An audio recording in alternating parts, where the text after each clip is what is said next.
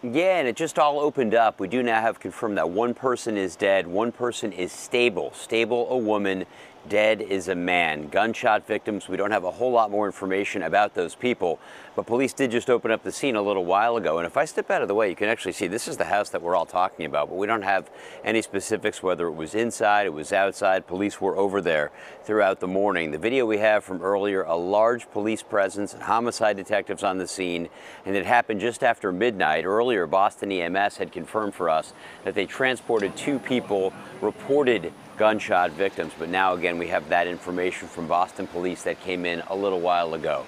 More updates as soon as we get them here from this scene. We're live in Dorchester. Josh Brigadier, WCVB News Center 5.